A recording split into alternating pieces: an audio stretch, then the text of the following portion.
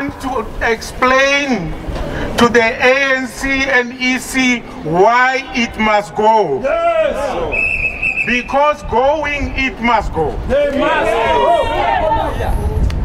We wanted to say to the ANC, we are aware that they take instructions from white monopoly capital. Yes. We wanted to tell the ANC that some of them are today defending neo-colonialism, yes, because they benefit. Yes.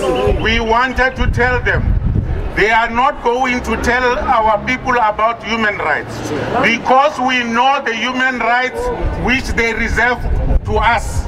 The human rights they reserve to us is unemployment, lack of education, poverty and hunger. Those are the type of human rights they've reserved for us. We say no. Yes. Our people can no longer tolerate.